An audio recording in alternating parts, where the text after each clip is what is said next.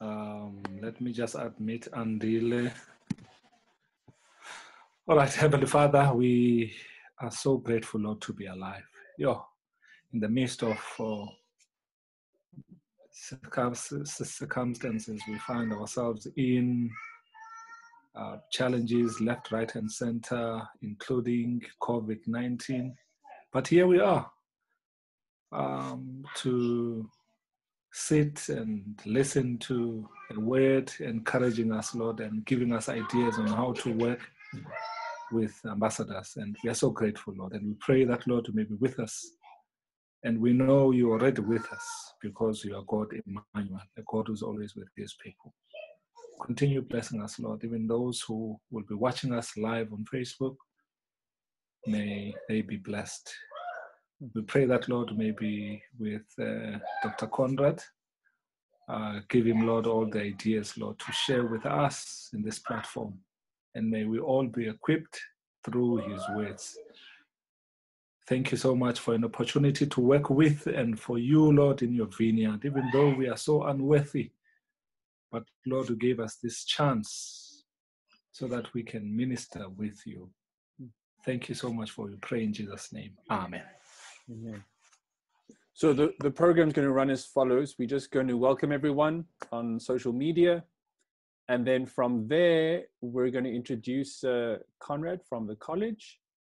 From there, we will allow him to share his message. And then afterwards, we'll allow some maybe questions. If we can't answer the questions, we will say, we'll put that question on the bookshelf for a later stage. But yes, so this will hopefully deem to be an interactive session at the end, closer to the end. There will probably be a few questions coming through on Facebook, but yeah, we shouldn't be longer than an hour, and then we'll log off after that. So I hope you'll be blessed tonight. I'm going to go live now, and as soon as we go live, I'll then welcome everyone on Facebook, and we can have a word of prayer then again. Yeah. All right, so we're live on Facebook, and welcome everybody. I hope that you are doing okay under the circumstances that we find ourselves with COVID, and also maybe a few struggles at home, but with the cold and everything like that, now all of a sudden load shedding also hitting us. We pray that God will still provide enough electricity for us to stay warm. From those on Facebook, welcome. My name is Pastor AJ de Villiers, and I have with me Pastor Bumela and Pastor Monet Furstenberg and all the ambassador directors of the Cape Conference. And then lastly but not least, we have Conrad Zygmont from the Helderberg College in Somerset West. And I would like to welcome you, and hopefully the Lord will bless you as you go through this evening. And as we look at tonight's title, you'll notice it says, Connecting with Our Generation of Socially Alienated and Technologically Connected Youth, and how we can get everyone to understand how to connect with each other, yet we're disconnected with each other. So as we move forward, I'm going to ask Pastor Bumela to maybe pray for us, and then we'll head over to Conrad. Thank you so much, Pastor AJ. Welcome to everyone, our ambassador leaders from the local churches. I see a few of our vice chairpersons for YCOMs. We're happy to have you. We also hope to hear more from you as to what has been taking place in our local churches. Shall we bow our heads as we pray? Heavenly Father, we have this team, our soldiers, who are ready to listen to your word this evening, Lord, so that they can go back to our ambassadors and share the good news. And I pray that, Lord, you may be with us all, especially Dr. Zygmont. Bless him, Lord, And as you bless him, Lord, may you bless each and every one of us, including our ambassadors, wherever they may be watching at this moment. Bless us all in Jesus' name. Amen. Over to you, Conrad. Thank you for being here. Okay, thank you very much for the invitation. AJ asked me if I'd be willing to come and talk to you guys a little bit about connecting with the youth. So those of you who don't know me, I'm a lecturer in the psychology department at Helderberg College of Higher Education. I have the privilege of working with youth, and that privilege is sometimes frustrating and sometimes very uplifting and very pleasant as well. I wanted to share just an experience that I had recently. I have had the opportunity of getting a young, one of my previous students to come in to be a tutor. And sometimes I experience the frustration of not really understanding why my students are behaving the way they're doing, why they make the decisions they do, etc., etc. And my tutor was working with them, and the tutor was just a year or two out of college, and it was very, very entertaining for me listening to my tutor expressing their frustration about how the students were behaving and the difficulty the tutor was having with engaging with the students. And I just sat back and I thought a little bit about it. And, you know, to an extent, this gap that exists, we often talk about a generation gap, is a gap that doesn't exist just between generations. It's a gap that exists between each and every one of us. Each and every one of us are different in some way to every single other person. And yet each and every one of us also has some important similarities that help us to be able to connect and to be able to feel that connection with someone else. And so with youth, it's very important to understand what are these differences and what are these similarities. So I wanted to read to you from 1 Timothy 4. In 1 Timothy 4, Paul is giving instruction, and he says to him, these things command and teach. The first thing he says is, let no man despise your youth, but be you an example of the believers in word, in conversation, in love, in spirit, in faith, and in purity. Till I come, give attendance to reading, to exhortation, to doctrine. And he says, neglect not the gift that is in you, which was given you by prophecy with the laying on of the hands of the presbytery. Meditate upon these things, give yourselves wholly to them, that your profiting may appear to all. Now, for me, this is a very interesting verse because it starts off with that distinction of youth, and he's exhorting him not to allow anyone to despise that youth. Now, what does it mean? What does that youth mean? And it's quite interesting taking a look in research context how people differentiate youth, how people differentiate different generations, all the way from the baby boomers all the way through to millennials and what they're calling the I generation now. And we find that context shapes the way in which people develop. So definitely economic hardships at certain times, definitely wars. When we think of World War II and in that time period, the social context of the time definitely has a very strong influence on the youth. And so we find, for example, youth that are recovering from wars and famines, etc., tend to be very hardworking, tend to have less emotional connection with their children, you know, etc. And then we have the children at this generation where there is so much abundance, but at the same time, so much poverty. these youth tend to be quite different and shaped by their circumstances. So the research that has been done seems to suggest that youth these days are very sensitive to social problems, to diversity, to sort of social issues of their time. Youth are also a lot more disconnected from each other, while at the same time seeking connection through technology.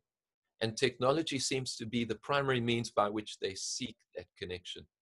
And that can be a very good thing, but also a very bad thing. Some of the research suggests that youth are spending upwards of 5 to 6 hours a day on their mobile devices, trying to connect, trying to fill that need of longing to be wanted and to find others that want them. And so they're spending all of this time, but the research is suggesting that the more time they spend on these devices, the more socially isolated they feel, and the poorer their mental health is.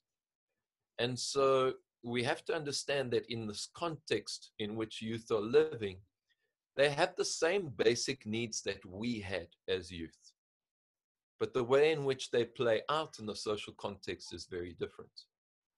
And so two of the primary drivers for youth is a feeling of connection, which we also experience as adults, but we seek it in different places. And we get it a lot easier because we have families, because we get that sense of connections from our partners, from our workplace, etc. But youth really have to negotiate a very turbulent and changing social space in order to meet that need for connection. The other very important need that youth have, especially as they move from adolescence, so when we're looking at our sort of teens onward to our young adults, is the sense of identity, of knowing who they are. This is something we take for granted, as we look back. Sometimes I don't see myself in the mirror for a while, and I forget that I'm getting older.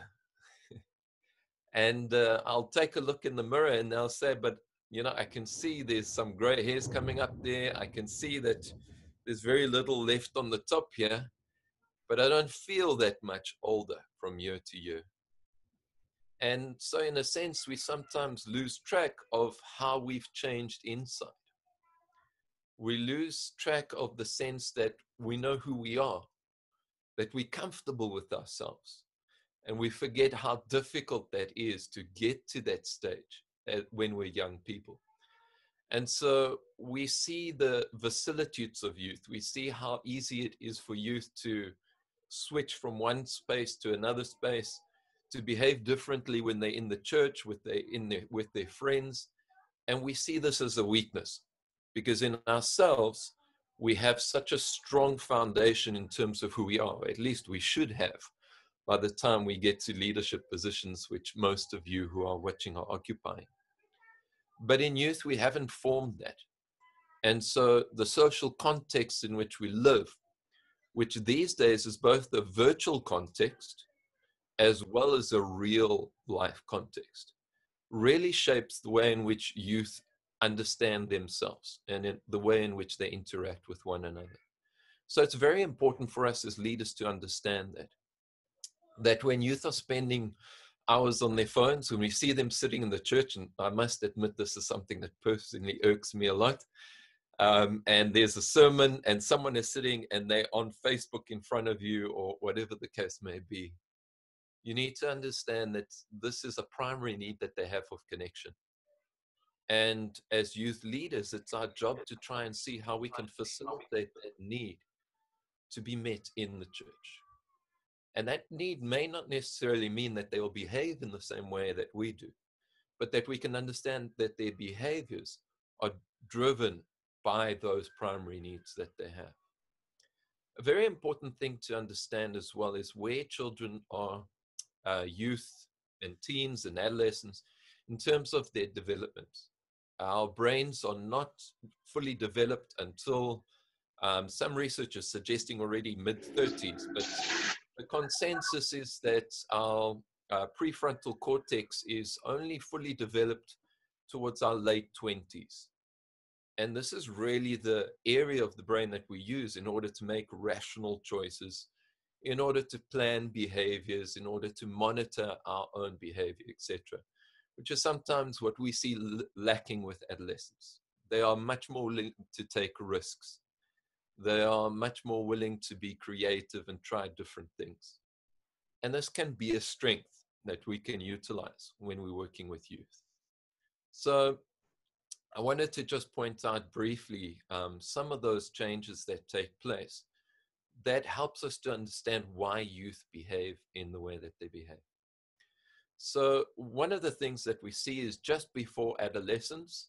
So for example, pre-adolescence, the rate of glucose metabolism in the brain, oxygen consumption in the brain is much higher than what we've got as adults, or that what adolescents will have as they develop. What's happening with those young children, and we've identified this as well, is that that age from 6 to 12 is so important, and before then as well, because this is really where all the development is taking place, where all the cells are starting to grow, the connections are being made, and a lot of the future potential of children is formed at that age. But what is happening then as children are moving through into adolescence is there's a dramatic shift in the kind of activity that's taking place in the brain. Rather than rapid growth and proliferation of connections, what's happening is we're getting stronger modules that are being developed in the brain, which are dealing with specific kinds of functions at different times. And I think the one that anyone who's got teenage children will relate to very well is emotions. One of the primary areas of development at this time, which is also spurred by surges in hormones, is the limbic system. And the limbic system is responsible for our emotional expression, our feeling of emotion, as well as regulation of emotion, working with the prefrontal cortex. And so adolescents will tend to feel emotions very differently than what we feel them as adults. You know the saying of making a mountain out of a molehill. So little things will tend to take on huge significance. Their understanding of temporal dimensions of feelings are not as good. So something that we understand to be passing, an emotion can be changed within 90 seconds. But for youth, an emotion becomes enduring because it's something that they don't understand how easy it is for it to move if given time and with the right approaches, because they haven't got those areas in the brain that are important for self-regulation.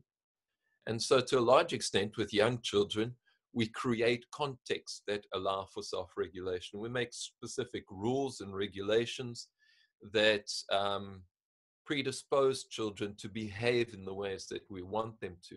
But as they get into adolescence, we can't do that with them anymore.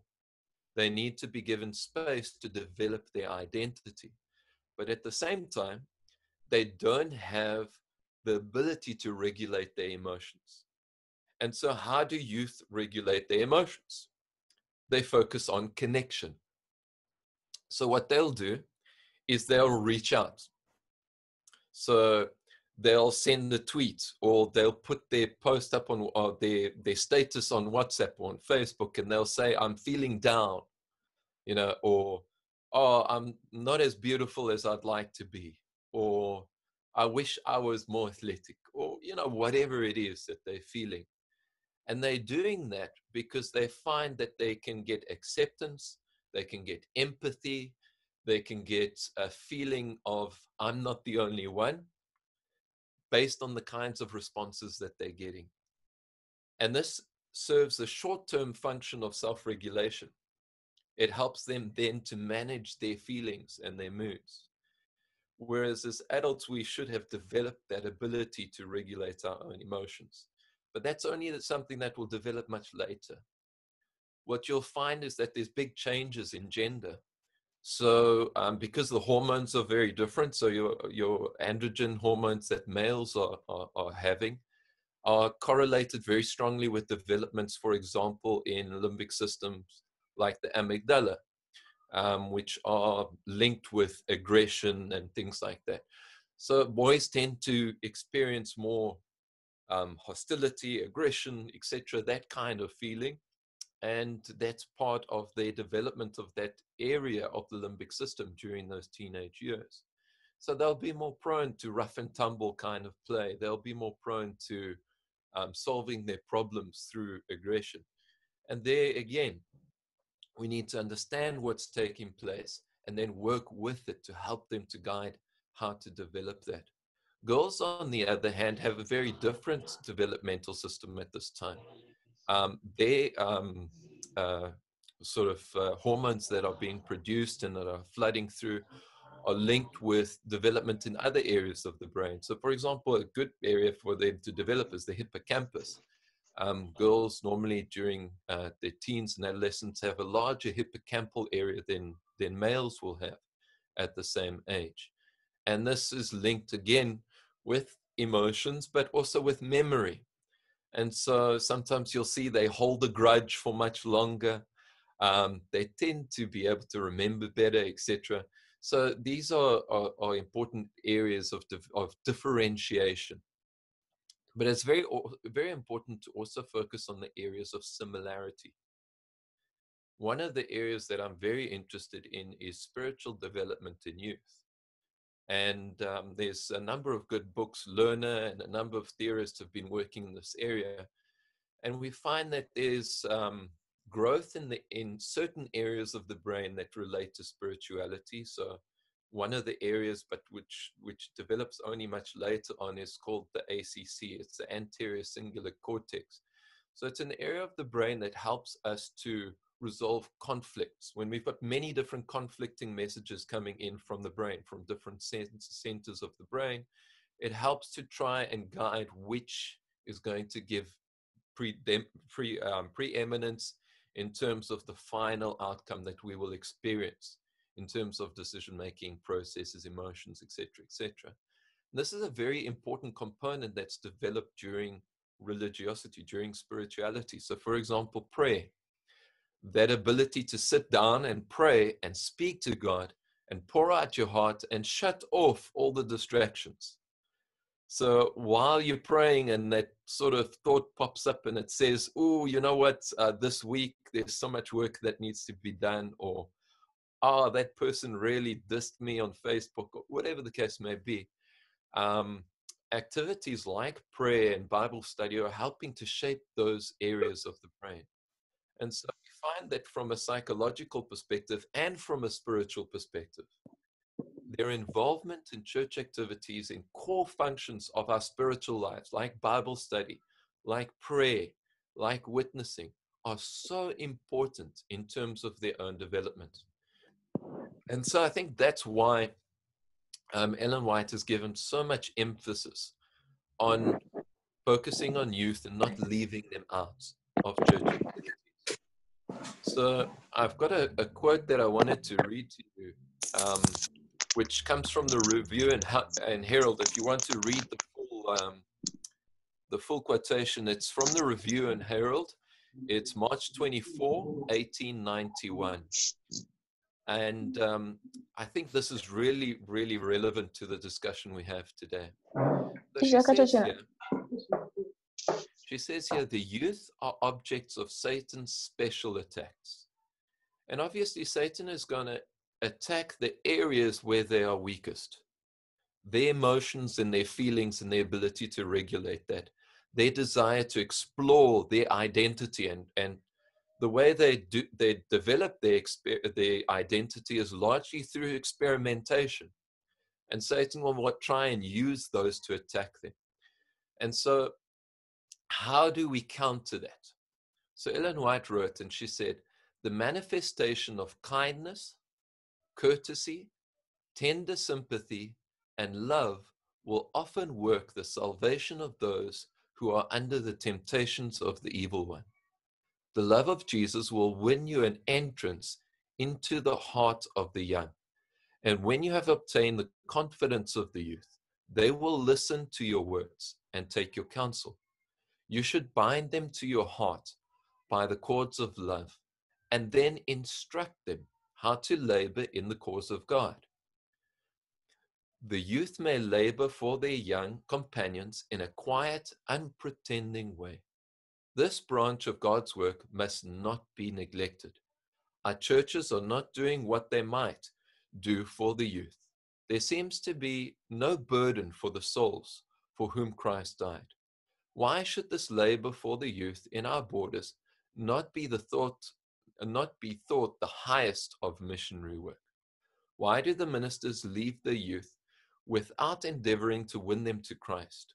Why do they not urge the young to give their hearts to God? This work will require the most delicate tact, the most thoughtful consideration, the most earnest prayer that heavenly wisdom may be imparted. For connected with the church are those who are not ignorant of our faith, yet whose hearts have never been touched by the power of divine grace. Now, I really, really like this quotation from Ellen White, because it has so much in it that is so relevant to the research and the understanding of what is happening with youth in these days.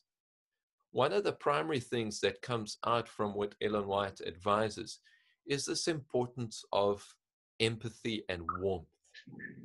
And incidentally, this is quite interesting, because in research on counseling with youth, the primary mechanism by which youth are reached in counseling is through warmth. And research suggests that up to 70% of the effectiveness of counseling with youth is based on that ability to connect and to express genuine love, caring, and empathy for youth. Another very important thing that comes through to me in this passage is that Ellen White says that the youth may labor for their young companions in a quiet, unpretending way. This is quite important. I think this is many parents' frustration, as well as youth directors and ministers working with youth, is that it's often very difficult to connect with youth, but you connect very easily with one another. And so youth should be encouraged to take leadership roles in the youth ministries that we are working in, because they are in a position they can connect a lot easier than what we can. This is a normal part of life. It's much more difficult for me to connect with someone who doesn't speak my language, doesn't look the same as me, comes from a different social class, whatever the case may be. And as much as I may want to connect and want to work with them, someone who is similar to them will always find it easier, speaking the same language and connecting with them in a way that I can't. And so part of our work in youth ministry is enabling youth to reach out to other youth and to become leaders in the ministry of youth. So this is very important when we're working with youth ministry. Sometimes our role as older leaders, and I hope sometimes I don't want to class myself in that category, and I'm sure many of you feel the same way, but take your lead from how the youth see you, is actually to support the youth in taking the leadership in youth ministry. So very important is working with the youth and helping them to feel that connection. So how do we do that with youth when we don't speak their language sometimes? And I'm not talking about Xhosa or Zulu or anything like that. I'm talking about their interests, their life experiences. I'm talking about their what they get excited about. It's not sometimes what we get excited about. So how can we then, being almost culturally different to this generation, which is technologically advanced, which is more emotional, more sensitive, more, I want to use the word politically aware, but I think that has different connotations. Maybe I'll say socially aware, than maybe our generation.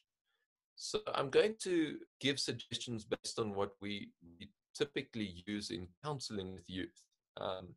And these are strategies that are used that have to come from a genuine desire to connect with youth. You have to understand that one of the things that makes the youth different from previous generations is that they're fed a lot of nonsense all the time. People are trying to buy them. Remember, they spend most of their time on social media, on their phones, on tablets, etc., which the primary purpose of that technology is to sell things. The primary purpose of that technology is to get a spike of dopamine out of engaging in the technology so that you can have people's attention so that they will buy something. And so youth are constantly bombarded with messages of trying to get them hooked onto something, whether it's to buy something or watch a specific movie or get an app, whatever it is. And so they're very sensitive to disingenuity, to when someone is unauthentic in dealing with them.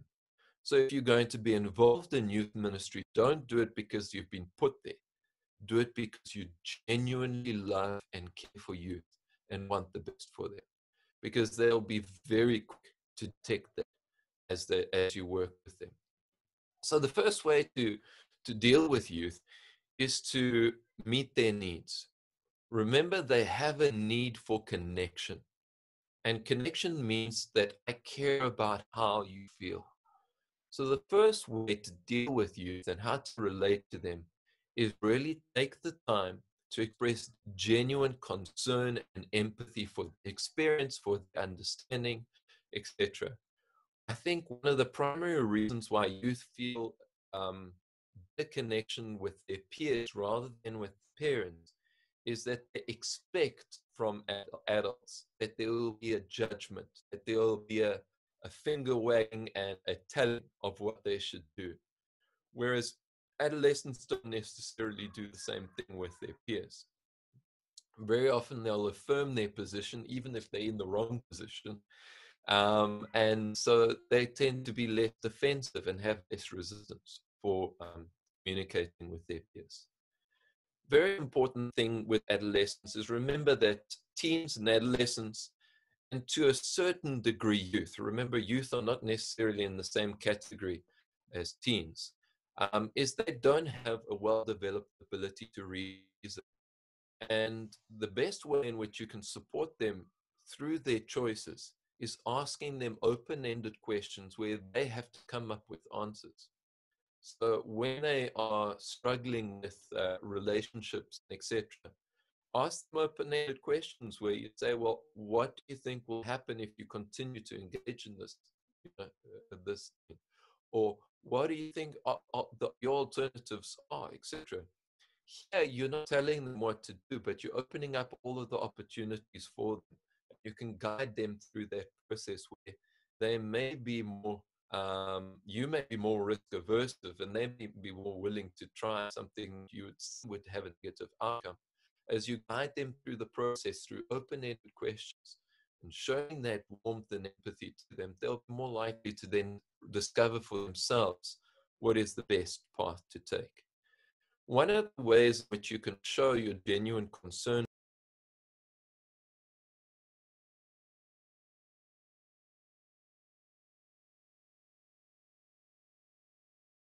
African culture being very collectivistic. The youth that we have now are possibly the most individualistic that we've had in many, many, many years. They tend to want to express themselves. They tend to want to form their own opinions. They don't want anyone changing their ideas or telling them what to do. And so it's very important that you give them that sense of control or autonomy. So in other words, making a statement like, you need to decide for yourself which path to choose. But I want you to know that this path is open to you and that path is open to you. And no one should pressure you into taking this path or that path. So by giving them those options and guiding them into the right options, you're still opening them the opportunity to make the choice and emphasizing that you respect their autonomy.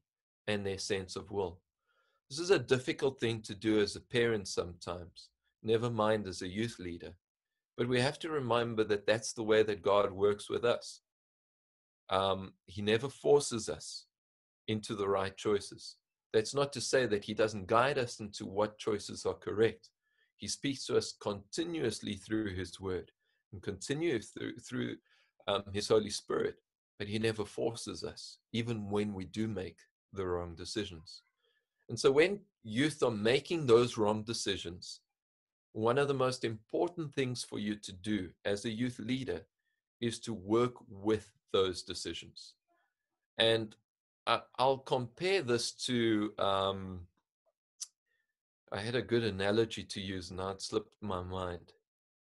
Oh yeah, I'll compare this to surfing. Excuse me for using an analogy that that AJ and myself can relate to. But sometimes when you're sitting in the back line of when you're catching waves, when you're surfing, the breakers come in and you want to be just behind where they break. Now, every now and then, you'll find that waves will come in that are a little bit bigger than the others, and they'll break further out. And if those waves break on top of your head, it's not a pleasant experience. And so you'll want to swim out to catch them there at that spot. But if you stay at that spot, then you're not going to catch any more waves for a long time. So what I'm trying to say here is that every now and then when you're working with teens, they'll make wrong decisions and it'll feel like a wave has just broken over your head. And you'll feel like you need to change your position and you need to go sit somewhere else. Maybe be more assertive with them or whatever the case may be. But I really encourage you to ride out their negative choices. If they make a negative choice, stay with them, support them. Not necessarily, I'm not saying support bad decisions, but I'm saying support them in their growth through those decisions. They're going to need someone who accepts them, who's willing to help them when that wave breaks on their head, right? Or when things don't turn out the way that they're expecting. So that's a very important point as well. The next point is work with them from a non-judgmental perspective. And this is quite a difficult thing. I think this is one that I experience a lot of difficulty with. I have very strong views. And sometimes those strong views bite me. I had a very, very bad experience where I was witnessing to neighbors of ours. And we were talking about the state of the dead. And I had prepared a PDF that I had sent to all of the neighbors on various Bible verses, etc. And I was sure that this was going to go well. And then when they expressed a different opinion than me, I was very staunch in defending my position. Instead of allowing them to develop their position and then allowing them to see the weaknesses in their position as we discuss them and as we work through them. And so this is a lesson that I had to learn, which I guess I must probably still have to learn over time. But it's very important to work with youth in their positions. Help them to work out the consequences of those decisions. Help them to sort of not be judged, but at the same time, that doesn't mean that you don't state what you believe. But you have to do it in a way where you are honest with them, but they don't feel judged and that they don't feel attacked. And often this means that you express your affinity to them, your support of them as people, not necessarily based on their behaviors or what they're choosing, but their support as children of God and out of your love for them, that you want to be with them and stand by them, even if they're making decisions contrary to what you believe. And so when that happens, often the situation can get a little bit negative. It can become tense because youth these days are also extremely sensitive. They take offense very quickly. And I found this as well. I mean, especially communicating via email or something now, we're dealing with online learning. You have to be so careful with the tone that you use, because you want to encourage and not to disencourage. So very important then, when that tension builds up, shift the focus of the discussion, focus on positive aspects of their development, of their experience, of their church life, or whatever it is that you're talking with. And at times, you may need to help them play out their negative position as well, and see what the outcomes will be, and sort of be there to support them through that. And like I said, that's a very difficult thing to do. So these are some of the suggestions that I've got with dealing with youth from a sort of a perspective of spirit of prophecy, combined with approaches that we often use in counseling with youth. I was wondering if anyone has any questions. And then the last thing I'll just add is sort of my own experiences as a youth that I remember, and what stood out and what I learned from that. But at this point in time, I wanted to open it up. I don't know, AJ, if you want to take questions, or Bulelani, if you're going to take questions. And then let's take a look if there are any areas that people want to explore and delve more deeply into. I think if there's anyone that has a question, thank you, Conrad. I think that was very insightful, and I like the points that you mentioned. Are there any questions from anyone over here? Even those on Facebook, you guys can just share questions in the comments, and we will see how we can answer them. But yeah, from the floor, anyone?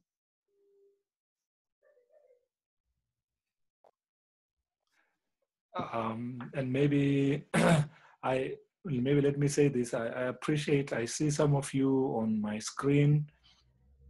You busy writing down points. We will appreciate that. It shows that you're part of us, and you know what it means to be here. I thought I should say that. Yeah. So any questions? So I see Palesa has one question. Oh yeah, yes. Palesa, please come in. Pastors, I just wanted to ask a quick one. Is it possible if you could give us a practical example? When you started speaking about the kids being very emotional at this age, I could start seeing, like, practically in club meetings and every time we're together, everything that you actually mentioned, I was able to see. But now when it comes to trying to sort of not reprimand, but also to encourage, how do we do so? I'll give an example, and maybe if you can just give me back an example of how you would then treat that situation based on the quotation you gave us from Ellen White, based on also the points that you mentioned. Let's say a child shows up to club meeting or to church and they have blue braids. And I understand we need to be sympathetic and loving. Do we ignore? Do we speak? How do we speak? Is it about a tone of voice? Is it about what you say or how you say it, when you say it? Those are the kind of examples that I'd like, because I think some of us might experience things like this, and it might not just be the hair. It might be things that are even worse or more extreme than that.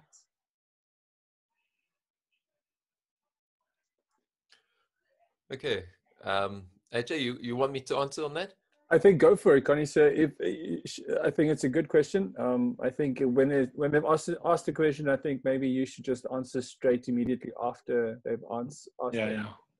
Okay. I wanted to open it up because obviously I'm not the only one, and I'm possibly not the expert here on youth. All of you guys are most probably much more experienced working with youth than I am. But let me just share my opinion then on that. I think when you engage with youth, we have to do what we want them to do. So one of the first things we want them to do is always think carefully about their position and what they're doing. So before you engage with youth, it's very important to be goal orientated. In your interaction, you have to try and think, what am I trying to achieve? Right? Then you need to think about, what are they trying to achieve? So in other words, for example, the braids or colored hair or nose ring or whatever it is, what are they trying to achieve? So very often what they're trying to achieve with this, remember that they live in a very visual and artificial world. So social media doesn't allow much for displaying character, you know, displaying things like, you know, your love of God, or displaying things that we'd value, like all the fruits of the Spirit, patience, and, you know, all of these kind of things. Is very much focused on what you look like on Instagram, you know, and these kind of things. So it's very superficial. So what are they trying to achieve with this? Is they're trying to achieve acceptance. If I've got, you know, blue hair, or I've cut zigzags into my head, or whatever the case may be, why am I doing that? It's because this is something that's seen as acceptable in my social context. This is seen as something that makes me be desirable to others. This is something that makes me fit in. So if you understand what you want to achieve, so in other words, you want them to assimilate into a culture of Adventism, right? At the same time, what they want to achieve is they want to achieve an assimilation into their social context. Then you try and think, okay, how do I get a win-win situation here? How do I get them to assimilate into an Adventist culture, and at the same time meet their need to feel accepted, to be cool, to, you know, be attractive, or whatever it is that they're trying to achieve? And so in that kind of situation, for example, I would see, okay, having the blue hair maybe is not necessarily going to negatively impact on my culture of Adventism. And I can make them feel, you know, appreciated and wanted here, but for something else. And allowing that to develop to be part of their sense of identity. Remember that development is a long-term process. It's not something short. This is also very important. We like quick fixes. I think this is not something that just the youth like. We like it as well. We like to be able to say something and see a change. But if you think about it, the way in which we grow and develop as Christians is very slow. I mean, when I think of myself, I can see the way that God has worked in my life and has changed me. But it hasn't been from one day to the next. And there's many things that he's had to persevere with me for such a long time. And that's part of my deep joy, is that God has persevered with me for such a long time. So I think with youth, we also have to take that same approach. We have to say, what am I wanting to achieve with this interaction that I'm having with the youth? How am I going to do that? And it might not be a short-term thing. It might be over a long period of time. So, for example, with the blue braids, I may say to the person, wow, those braids are new, right? What made you want to get blue hair, you know? And then you could say, you know, something like, well, you know what, that the way that you deal with, and then be genuine. So identify something really that's there. So let's say that person is very friendly and warm with everyone, you know? Then you can say, wow, you know, that's really cool. But for me, the thing that really stands out for me when I see you or when I think about you, it's just that warmth that you have with everyone who attends our meeting. You know? So you've managed to make them feel warmth and accepted, and you've shifted their focus from what is, you know, in the virtual world is sort of focused on, to something of what is important within the Adventist culture that is your goal in trying to achieve. If I can add on to what you're saying there, Conrad, I think the concept of empathy, and he mentioned empathy in what he was sharing. Empathy is saying, I want to understand what's happening in your life right now. I'm not in your life. I have no idea what's taking place, but can you explain to me what's happening? And by you building a relationship with a young person, irrespective of what they look like, what they've done to their hair, if they've shaved half their head off or whatever, even if they've done some extreme things like gone to get a tattoo, and this is a controversial subject, how are we going to deal with that? If we're going to relate to them in such a way to understand what's happening in their life, guess what's going to do? They're actually going to confide in you when they're actually struggling with an emotional challenge, or even a family challenge, or maybe even a stress that they're facing at school. So the concept of empathy is something that I believe is riddled throughout the Bible. And we'll actually look at Jesus Christ. He came down to earth. He incarnated to become human so that he can dwell amongst us. Isn't that a form of empathy?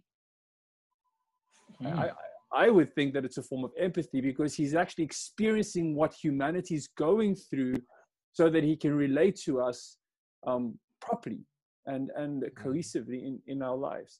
So when you're challenged by those things, I see someone has just commented, they went and said that we have to choose the right time to speak about things. And I would suggest keep on praying.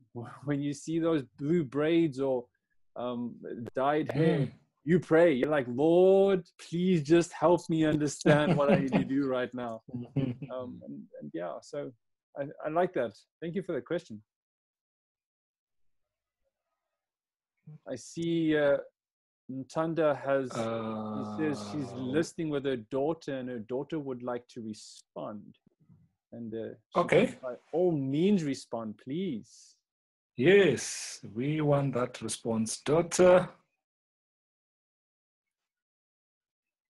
Hi. Good night. Well, good evening, everyone. How I wish we could see your face, daughter. Hi. Hi. There you are. Thank you so much. It's good to see you. It's good to be here. I just wanted to say that you know, you guys said that my generation's sensitive, and I don't really think that, just because of the fact that it's not necessarily sensitivity, it's more of we're more empathetic, and the fact that we have so much information and the accessibility to get that information, and it's all of the passion that we have on certain subjects that doesn't make us sensitive or aggressive, but more expressive and more outspoken, because we have such big platforms. Yes, more socially aware, especially towards issues in our own communities, and such as a platform of TikTok, where people have the platform to speak on things and educate others on matters that they themselves are passionate about, and therefore more people could become passionate about it, and then it turns into this whole community of we are passionate about one thing, and what can we do to help, what can we improve in certain aspects. And I feel like we're very out there, and we do what we want to when we want to. So in the long run, yes, adults do play a big part of what our decisions are, but at the end of the day, it's something within us that, like, we decide to have something like blue hair, and if someone tells us that, oh, that's not right, or no, you shouldn't have blue hair, it doesn't look good, like, we're at the end of the day gonna decide whether we want it or not. So how should adults approach it? So how should adults approach it? Thank you. Thank you. I like it. I like it. Good point. Thank you, Ntanda. Anybody have a comment on that? Because she's coming from being an ambassador. She's coming from being Of course. a young person, and that she's testifying about what's going on in their mind, and I think that's very powerful. Yeah, of course. Yeah, can I speak to that, AJ? Go for it. I unfortunately don't have the quote with me, but it's a very powerful quote from Ellen White that speaks specifically to that of using the passion of youth to be. She called them soldiers in an army of Christ, and that when the youth become that army for Christ, they would achieve amazing things, specifically because of that passion and that, as adults, we're more risk aware. We have more restraint. We are worried about consequences and processes and all of these kind of things. And youth are not restrained by those kinds of concerns. So I think that we can make use of that passion. If we allow youth that space to express their passion for Christ and to develop that passion for Christ, they will be able to achieve amazing things. And it's important to recognize that what I was speaking, I think everything she said there just demonstrated that strong sense of individuation. There you go. Of I want to do it my way, right? And so our goal then as leaders is not to put ourselves in opposition to that passion. Yes. But to create a structure to guide that passion for Christ. Because one of the strongest ways that youth will develop an identity as Christians, as young Adventist ambassadors, is through mission. And so if we create the structure where they can take that through whichever platforms they find are effective and that they enjoy using, that we can make use of that passion and also pick out what is important and what is not important. There are certain things that, yes, the Bible speaks about, not marking yourself with a tattoo, but ultimately is that as important as, engaging that person in ministry, whatever the case may be. So we need to set priorities when we engage with youth and take a look carefully at what we're trying to achieve on the long run. In parenting, this is called positive parenting. When we respond to children, we often respond in terms of short-term outcomes. So for example, I'm running late, so I'll shout at the children and say, hurry up, we're running late. But what we need to do is we need to think in terms of our long-term outcomes. My long-term outcomes are things like I want my child to be patient. I want my child to care about others, or whatever the case may be. So in the way that I'm reacting to the short-term thing of I'm being late, am I teaching them patience, which is my long-term goal? And so the same thing with youth. When I engage with youth about a tattoo or something like that, my short-term goal is, oh, that's not appropriate here, or something like that. But what is my long-term goal with that youth? My long-term goal with that youth is that they develop a love for Christ and a mission for Christ so that they can't be attacked by Satan, so that he won't throw them off the path. And then I have to think, okay, in my interaction now, am I going to achieve a short-term goal, or am I going to achieve that long-term goal? Cool. Thanks. I think there's another hand that's popped up. Palesa, you have your hand up again.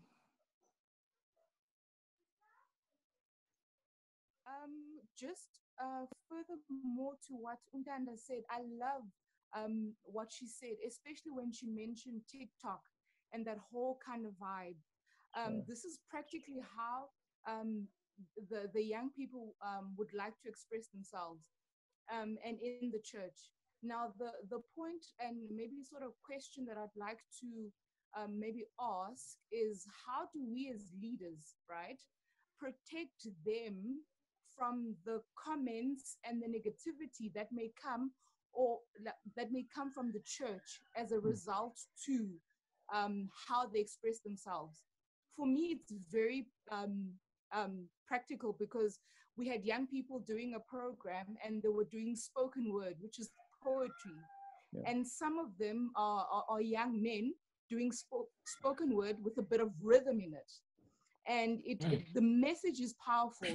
So they had a lot of backlash, which was very negative and denting also, especially to what we've actually learned here. It literally went against everything we've learned here. So my question is, how do we as leaders maybe educate the church, or how can the conference help us to educate the church on how to be accepting of the young people and how the young people express themselves? And what boundaries are there in the ways, like for TikTok, what boundaries are there for young people that we as leaders can also have to say that you can go this far and no further? I think Ntanda actually answered that to some degree. If they want to make up their mind to do something, they're going to do something. But Connie, do you have something, or Pastor Bombs? Yeah, unfortunately, we always meet with you, Balisa, as leaders, and we feed you with all this kind of information, which you guys transfer to our ambassadors, and we never get a chance to meet with the whole church, which I think is the challenge as you raise it. Of course, that would be, it's one of the difficult things to meet, with local churches. And how I wish we could build a strong foundation on our ambassadors. And I think it's more like an idea of knowing the right, what do you call it? The right South African note in terms of money. You must learn the right note and never learn a fake one, because a fake one keeps changing. And I'm using this example to say, I would suggest, because we will not have time to meet with all the churches, I suggest that we will spend our time building a strong foundation and a strong hedge around our ambassadors. Giving them this idea, and be open to them that churches will keep bashing and attacking them on some of the things, but slowly but surely we get a platform where we address our local churches. But in the meantime, build a strong foundation so that they don't crack and run away, leave church simply because someone else has made a funny comment. But I think it's high time that we probably start considering making rounds, and I know I have been assisting a great deal in making rounds, visiting churches in promotions, that our churches on how to deal with young people, because I can believe young people they leave church because they see church as no place to be.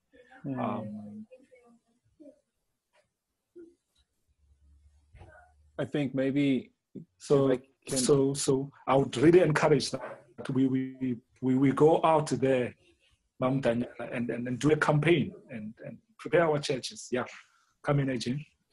I think if I can add there, it's important for us to realize the generational gap that we have within our churches, and we're sitting with maybe 4 different generational mindsets of people, and then also we're coming from different homes. We're coming from different areas which have dealt with situations differently. So we've got a lot of gaps to bridge. We've got a lot of gaps that we have to build bridges over, and the only way we can do that is by building relationships, spending time with the elderly, spending time with the youth. The one church that I was involved with, the young people had a monthly meal prepared for the elderly, and they would actually invite the elderly to the church, and they would prepare the meal, and they would serve the elderly people to spend time with them, and then sit down with them at the table and talk with them and get to know them on a one-to-one basis. And this was important for when I realized that I realized that they were actually trying to relate. And I think in that sense, for us to empathize from each person's perspective, we're going to bridge those gaps that we actually face. Conrad, you want to maybe add something there? I don't know. I think yeah, there's a good experience I can share from when I was in youth. We had a similar program where the youth would go and have Friday night Sabbath openings at different houses of people. You know, this really helped to bridge that gap between the youth and the older people in the church, and that ability. I think one of the things that really makes the biggest difference is when elder people see that youth have a passion for Christ. Yeah. Because that's something that really unites us. You know, we can have so many differences, but when you see that fire is burning within some child who, you know, some youth that you previously just saw as being, you know, not reverent in church and this and this and that, you know, afterwards, when you see that passion is burning inside this youth's heart, that helps to start bridge that gap, you know.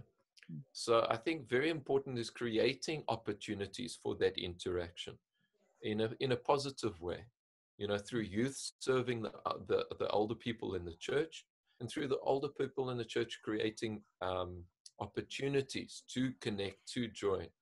Another good program that I think that we could develop a lot in our churches is they have this. I'm trying to get the right phrase for it, but take a child to work. I don't know if you can call it, we say take a child, but take a youth to work kind of thing. You know, allow youth in the church to shadow adults in their workplace. You know, and get a perspective of that person living their Christianity in their workplace. And that can also help to build them in more ways than just what is typically experienced within the church setting. You know, because youth especially want to see people being genuine Christians.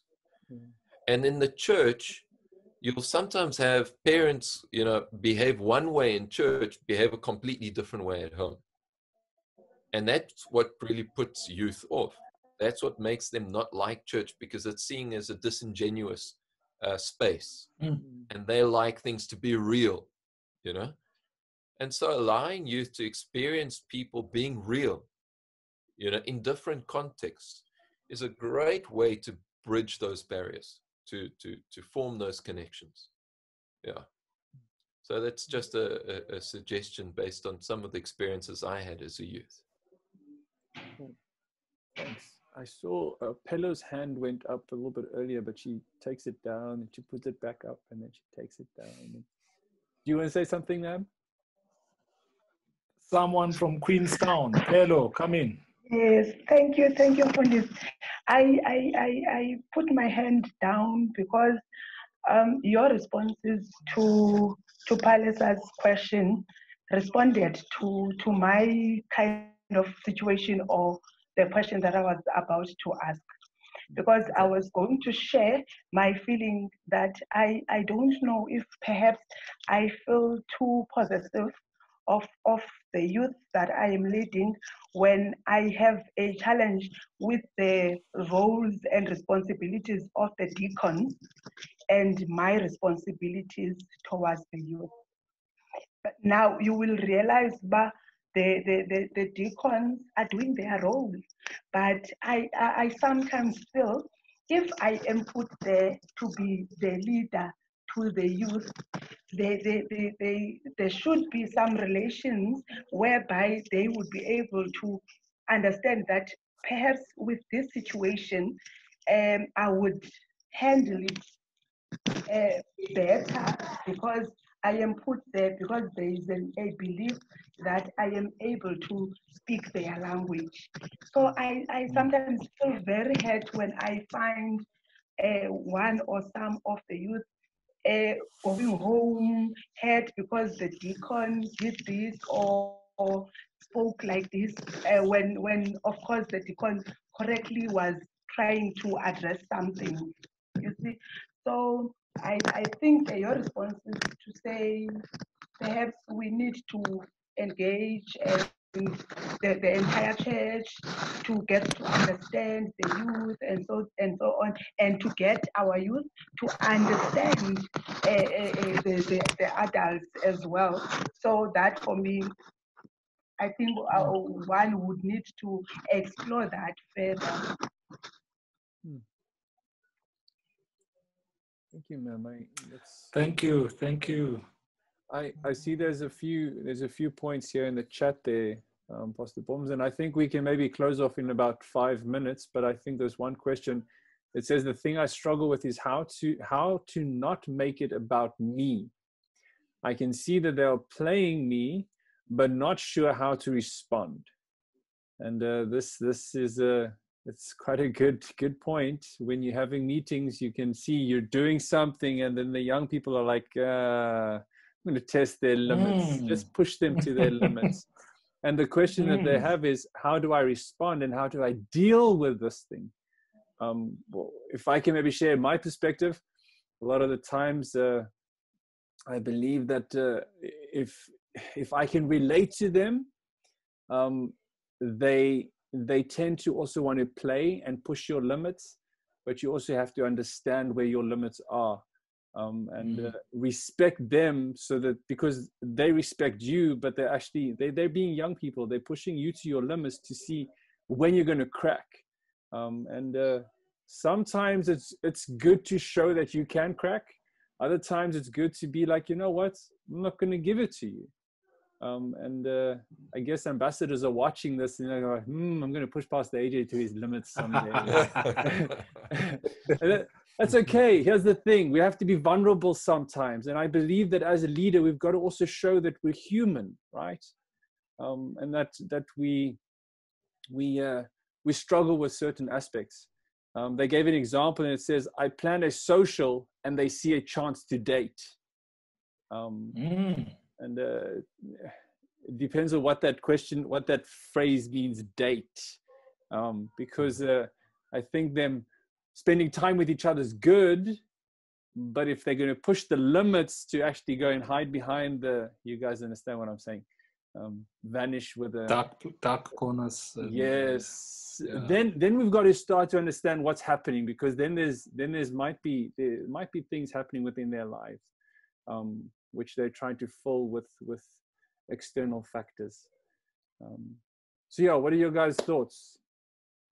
Maybe shortly, not too long. Yeah, especially those of you who are officers. Zandi, I see you. What are you thinking? She's cold. She's cold. She's good. You cold. Okay, well, good? Here's another point, Pastor Bond. Here's another point here. They asked, how do I connect with them when they feel that they are too close to their parents? When they feel that I'm too close to their parents, I need ways to break the generational gap. Also, very good point. How do I do that?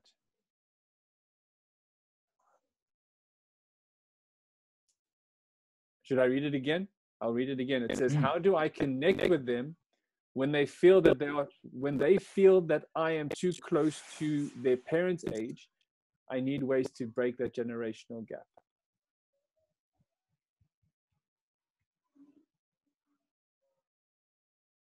Anybody?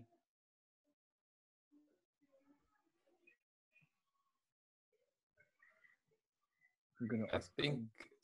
I think AJ, parents should be our partners in youth ministry. Yeah. when there's a break in relationship with parents, then that will manifest in a break with relationship with other adults as well. Yeah. And so, you know, when we're working with youth, we're working with the whole context, the whole system. So we have to work with elder people in the church as well, who maybe don't like youth or whatever the case may be. But we have to work with parents. They are our first partners in youth ministry. Because whatever goals we are trying to achieve with youth, if parents are not aiming for the same goals, then we're at cross purposes and you're going to really struggle. And that conflict and that sort of disconnection with parents is going to reflect in disconnection with any other adult figure. So I think it's very important to engage in youth ministries, family ministries together, so that you can ensure that that separation is first addressed in the home, so that it can be more meaningfully addressed in other contexts, and those work hand in hand. So I think that's very important to see that youth are seeing their peers as much more important to them. But actually, this generation of youth is much more connected to their parents than many other generations in the past. Sometimes in a negative sense, that some parents are over, what you call this, the parenting, the style they have is this just let the kids be, you know, etc.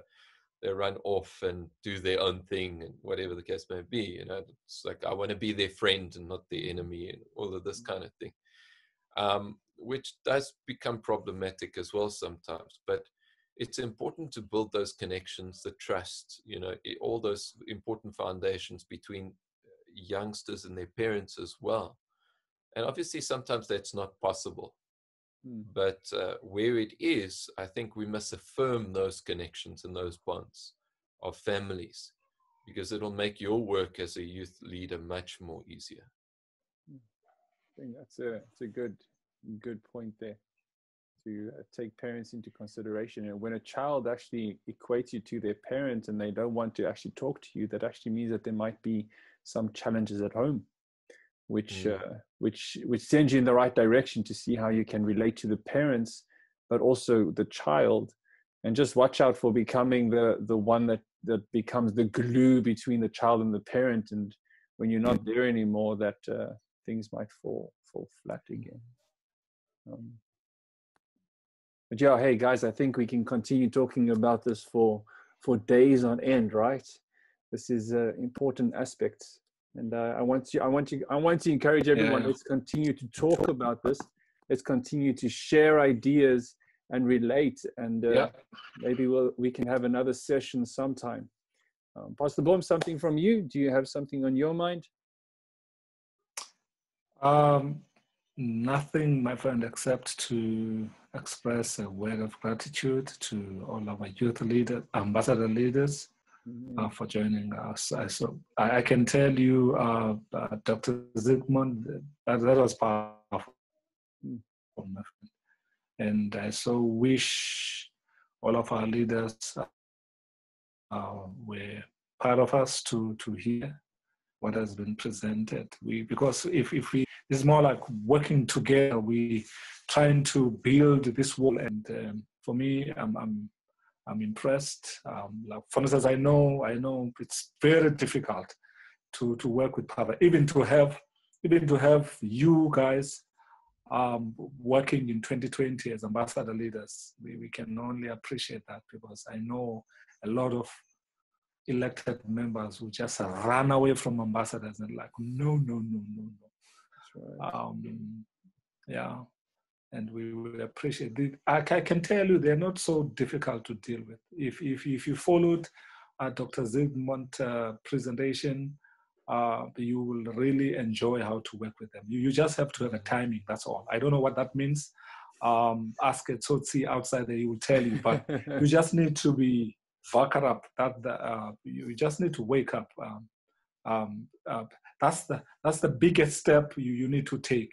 Just be awake, because if you are sleeping, I can tell you, those guys will run over you. Mhm. And they will do so not because they are naughty, but they will do so simply because you are sleeping. Yes. So thank you so much, Jane. Thank you so much. Brilliant. So maybe I can add, this recording has been recorded and it will be available on Facebook as well as on YouTube. So if you guys want to share this, please go and maybe create a watch party, go and share this, because I think the other youth leaders and ambassador leaders can relate to this, as well as your church members. If you would like to create a watch party for your church members, share this, because they will also learn something through this presentation. And maybe that will spike the conversation for you to continue within your local church. So I would like to thank you for being part of this tonight. And thank you, Conrad, for taking time out. I know Friday nights is family time. And say thank you to the family and the kids that they gave you to us for a short time tonight. But thank you for you guys, for leaders, for joining us. Maybe let's just close off with a word of prayer, and then we can go through the rest of this weekend with God guiding us. Let's close our eyes. So tomorrow, please don't.